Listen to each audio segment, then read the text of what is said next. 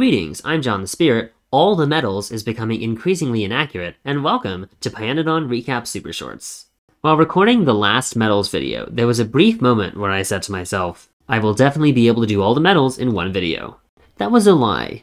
Today we will once again not do all the metals. In fact, there's a good chance that chromium processing is not even going to be the direct next video, but we are going to do aluminum and titanium, and aluminum has its own weird shit going on, so we should be fine. Anyway, let's chug along to the aluminum build so we can talk about some of its quirks. The new aluminum processing recipe is one of the first recipes where you input a chemical in order to make the processing work. This is a precursor to chemical science, where all of your methods of ore processing will require you to put in exorbitant amounts of random different chemicals, which I'm excited for, but we're not doing yet. And aluminum demanded that we do phosphate processing, so let's hop down to phosphate land so we can talk about how we get phosphoric acid, the fluid we need to process aluminum. First, we'll pop all the way down to where we mine the phosphate with a crazy, I don't know why I did these rails this way, but whatever. Mining phosphate rock requires drill heads and syngas. Interestingly, we are not actually using a train to deliver syngas for some reason. We just have a massive line of niobium pipes carrying syngas from the bus. Meanwhile, drill heads are requested and carried out with a paltry 1 chute. Once you mine phosphate rock, you can break it down into powdered phosphate rock and stone. But rather than introduce a train stop to deal with the stone, I decided I would just burn it. But I was like, where will I get a solid fuel? And it turns out you can get zero input raw coal from spore collectors making fwogi spores, turning them into fwogi, turning the fwogi into coal in a high pressure furnace, and then you can use that to burn your stone.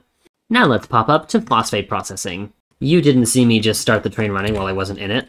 Okay, 1 second. Apparently we're getting an alert sound for circuit refill at science because apparently one or both of us had the bright idea to put circuits in a chest and have that be the entire source of circuits for science. That's so funny and fucked.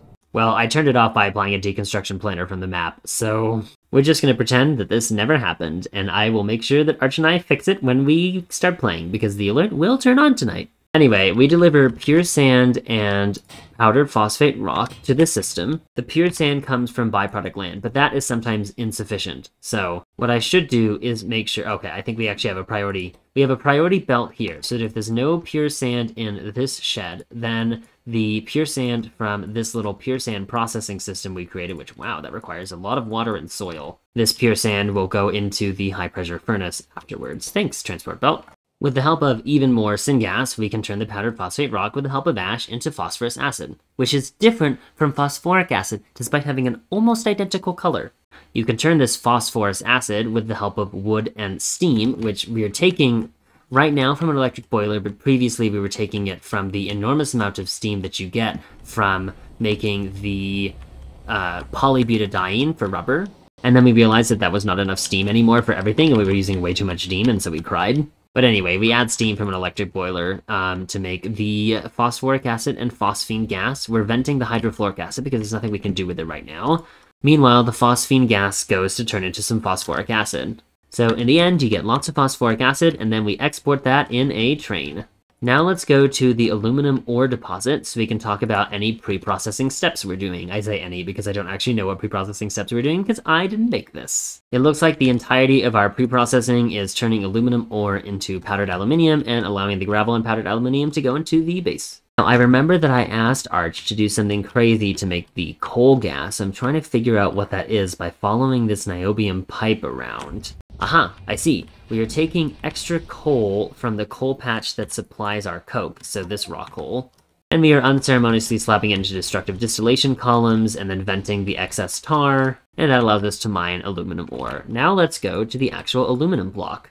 Powdered aluminium goes into a mixer with lime and phosphoric acid to make aluminum pulp stage 1. We have one coke input that's going to both graphite, which we'll talk about, and lime, and that lime's going down. Arch likes these fun, dense rails are in the middle of the whole thing, and they will kill you bus design. You can see that the limestone soil extractors are actually down here just because there was space for them. Anyway, aluminum pulp 1 goes to make aluminum pulp 2 with the help of some steam, which we're just supplying with electric boilers, because of course we are. Then with the help of graphite and borax, we can make actual molten aluminium. Molten aluminium with sandcasting and hot air makes aluminium plates, or we can use it to make duralumin with the help of molten copper, which is actually why we exported molten copper from the copper build, as we learned in the last episode. And we're fueling the smelter with acetylene. Alright, that's it for the aluminum build. Alright, it is titanium time, my dudes. This is another Arch build, and for some ungodly reason, Arch decided to build all of the titanium stuff next to the titanium patch. Maybe pre-processing was too difficult, I don't know, but let's find out how this shit works. With 56 acetylene per second, we get 15.4 titanium ore from 28 miners. We have mining productivity. 9 automated screeners turn it into titanium grade 1 and titanium grade 2. Titanium grade 2 turns into more titanium grade 1, so theoretically we could transport that to an actual titanium build if we wanted to, but I guess we just decided to keep going. Titanium grade 1 turns into titanium grade 3 and titanium rejects, and then the titanium rejects turn into more titanium grade 3. And finally, we smelt the titanium grade 3 into titanium plates. Wow, that was actually incredibly simple. It's only been 5 minutes? Wow. Okay, bonus round. Let's talk about all the metal catalysts that we needed for petrochem, which is coming up fairly soon. Catalyst number 1, titanium tetrachloride. Told us titanium and chlorine. We are creating chlorine at the bus using an atomizer that turns guts into chlorine. Please ignore these 2 other sheds full of guts. There were other issues going on, involving me being incapable of putting things on one side of the belt or the other exclusively. Chlorine gets delivered to the train base that way, so we just have it. It's great. I think the guts are coming from the rock slaughtering that we're doing for arcads, and also the rock slaughtering that we're doing for formic acid for rubber. Before we talk about tin and chromium alloy and nichrome, we need to talk about chromium processing. To no small amount of dismay, we are doing all of our pre-chromium processing right here on top of the bus using, how many is this? 27 ore miners. These turn 15 ore into 3 chromite grade 1, which we then turn into chromite grade 3 and chromite grade 2, which we turn into chromite grade 1. Okay, the chromite grade 2 turns back into chromite grade 1, and then we slap the chromite grade 1 back into this chromite grade 3 machine. I see. What an interesting loop. Yeah, we literally just transfer the items over with a long inserter. And then chromite grade 3 gets sent over to a train thing. And then we just have a lot of random chromium plates like everywhere. There's like 6 chests full of chromium plates over here because originally we weren't doing this chromite processing. We were doing the most basic possible method so that we could build some stuff that we really needed chromium to build. So technically we could use these to make medium electric poles, but that requires having chromium in your inventory, and I don't like that. Anyway, off to chromium processing part 1. Chromite grade 3 in water turns into chromite grade 4 and chromite rejects. The chromite rejects are turned into more chromite grade 3, which cycles back down, and we have an input priority on the splitter, so that this chromite gets used first. Now, I'm pretty sure we need to be belt balancing this, and I'm not sure if it's going to break, but it looks like it hasn't broken so far. As long as the chromite rejects are being used, everyone's happy. And then finally, all that chromite grade 4 turns into chromite sand at a rate of 18 per second, which is why we're doing this absolute fucking madness that I guess balances the splitters until you're left with 2 belts out. Oh, it's some kind of belt balancer that evenly balances 18 per second between 2 belts so that we can split it directly in between these 6 casting units. Neat.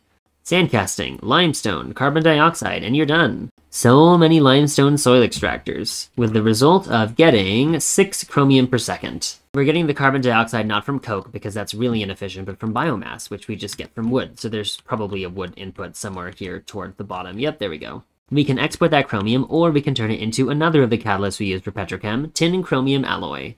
And now for our final catalyst, which is going to be nichrome. Sorry, not final catalyst, there's more, but let's go to nichrome first. Nichrome is nestled in a corner of our metal processing mole area. We do 2 things here. 1, we process more chromium, in roughly the same way as before, but as you can see, the organization is significantly different. And Arch is still doing this thing he's doing, and I don't know if it's right. But this chromium we don't actually export at all. Its main goal is to make nichrome from nickel, so let's talk about how we do nickel. Where the hell are we mining nickel? Why do I not know how we made this build? Where is it? Ah, over here. Okay, let's see what's going on here. We have so many of these using syngas again.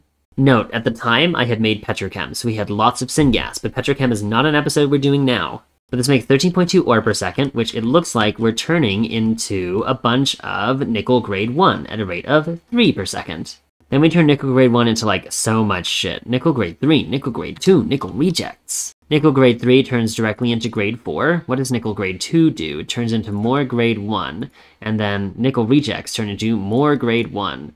And then nickel grade 1 turns into more grade 3. I see. Wow, how the hell did we do this one? Okay, it looks like while gravel is split off and sent to a train stop, absolutely everything else passes into the other side. The nickel grade 3 is split off using a splitter, and then the other 2 types, the grade 2 and and the rejects go into this line. The grade 2 is forcibly split off at this splitter, so only rejects come down to this secondary crusher. And then it looks like these two automated screeners are enough to fully process the output grade 1, I guess? Probably he calculated this correctly. And then 2 ball mills would make the nickel grade 4. Arch, if you're listening to this, step back a little bit and see at the point I said which. It really is a vocal stim. I'm so sorry, Arch. Anyway, lots of train stops delivering syngas, picking up sand and gravel and stone, and picking up the nickel grade 4. Here we have a multi-item pickup, which is pretty fun. It's the same idea as usual. You just request several things with your cybernetic combinator, only in limited amounts that all fit in the storehouse. And whenever a train pops by, it's all pulled out very fast by mini-loaders. Because this station only has a train limit of 1, I don't think we can make multiple requests at once, but this system was not designed for that, and I think it's generally fine for the amount of nickel grade 4 we're actually delivering, which I don't know how much, but I guess it's 1.5 per second. We require enough nitrogen and oxygen that I'm pretty sure we are getting it all from all of these destructive distillation columns. It looks like we're not voiding nitrogen, but we are voiding oxygen and purest nitrogen. I would guess that those numbers work out somehow. Presumably you use nitrogen fast enough that you always have enough oxygen, I guess. That doesn't make any sense. I have no idea what Arch is doing here, but probably at some point we'll need to slap down an overflow valve, because it would be nice to have nickel for other things when we're not using nichrome. Who knows what's happening here? I don't. But we make nickel, and we make nichrome, and it's great! Alright, dawn of the final metal, nexelit. Remember when I was talking about how there were many fuck-ups with the transport belt delivering guts to chlorine? Yes. That's because I realized I needed to put meat and guts on the same belt, so of course I wanted to sideload them, have guts on one side, meats on the other. But like, I sourced meat and guts from several different places, and sometimes, like, I took meats from the AWOG factory, the animal parts factory for science, for example. And when I took off the belt, I didn't realize that it delivered both guts and meat, so that was very sad. I was naively sideloading the guts and meat onto the belt, and then I was like, I wonder why there are guts on the side of the belt that's only supposed to have meat. And then I did that in several other places because I'm a terrible person. But eventually, we fully isolated the guts to be on one side and the meats to be on the other, so I'm happy. Why all of this meat, you ask? Well, because of Digosauruses. Digosauruses are cute little dinosaur critters, and I guess there's no nexelit to pull out right now, otherwise we'd get to see them, and I do not want to pull out 1,000 raw nexelit from this dig site, so... Alright, fine. As a treat, I'll collect some of this nexelit so we can see the dinosaurs start traveling. Will they start going? No, I guess not. I guess this has to be actually empty. That's so sad. There you go, look at them, they're running out on the asphalt. Oh, it's so fun. Oh, they're having so much fun. They're mining up the nexelit and they're gonna bring it back to the dig site. And they eat meat. Because, after all, they're dinosaurs. And so we give them meat. I guess there's not enough meat in the system right now, but we have tons of nexelit, so it doesn't matter. We'll get more meat later, I suppose. And then we turn the clean nexelit into, the raw nexelit into clean nexelit, and then smelt that into nexelit using advanced foundries. And nexelit is another catalyst for petrochem, which is why we needed it. Wow, so unexpectedly, I lied at the beginning of this episode, and we were actually very accurate when I said all the metals is done. Now, technically that's still like a little bit of a lie, because we did make molybdenum recently, but we didn't turn molybdenum into molybdenum plates, so I'll talk about molybdenum when we talk about seaweed, because that is more relevant to seaweed than anything.